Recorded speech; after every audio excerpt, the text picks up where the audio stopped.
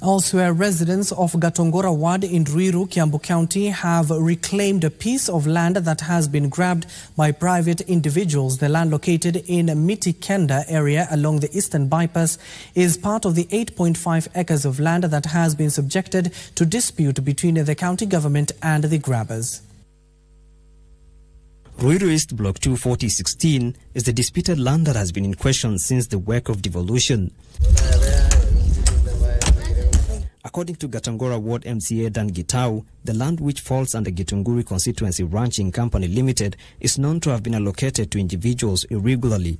Hii shamba imekuwa na mzozo kwa muda mrefu, kukiwa na watu wanadai ya kwamba shamba ni yao.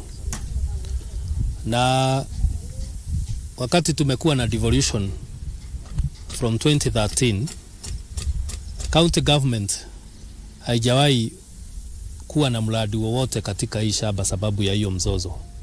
Gitau alongside residents cordoned off the area and began digging the foundation of the construction of ECD classes. Na tumesema siku ya leo tumekuja kufanya ground breaking, tuanze darasa ya ECD katika hii shamba. Tungetaka kuona wale watu ambao wamekuwa wakisema shamba ni yao wakuje wasimamishe hii mradi. The chairman of Mitikenda ECD School, Kamoyo Manje, produced copies of documents from the National Land Commission showing that the land in question have been vested with the county government.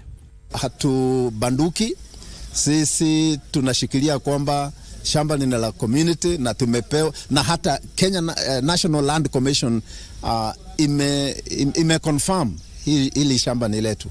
The county government of Kiambu said all public lands will be checked whether it was irregularly claimed. Abdullahi Ali, Lunchtime News.